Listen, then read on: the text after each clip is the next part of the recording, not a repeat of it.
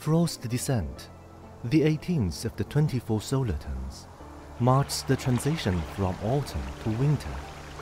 At this time, the weather becomes cold, and all living things are bracing themselves for the arrival of winter. When frost comes, green leaves begin to turn yellow.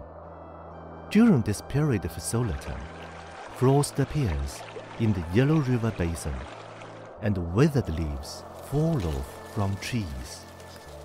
In Wang Kaisheng's Chinese painting, Frost Descent, the leaves are covered with silver ice crystals. Leaves painted with broad sketches look like a huge snowflake. Layers of leaves are in sharp contrast with large white space in the background. The painting, thus, has a touch of coldness and loneliness. The autumn wind turns grass yellow. When frost descends, the land is rich in color. As a line of a Chinese poem describes, frost-bitten leaves look redder than spring flowers. Frost adds to the beautiful autumn landscape, with woods turning red and yellow like fire. Li Chunhai's ink painting, Frost Descent, presents the fascinating scenery of woods in a burst of colors of red, brown, and light cyan in late autumn.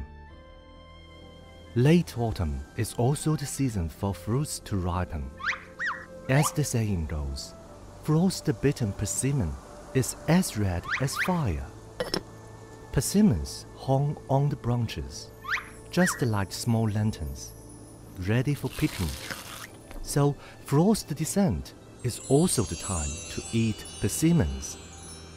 In illustrator Mu Keren's work, Frost Descent, a little girl is knocking persimmons off the tree with a bamboo pole, and a white goose under the tree reaches out its neck to pick the falling fruits.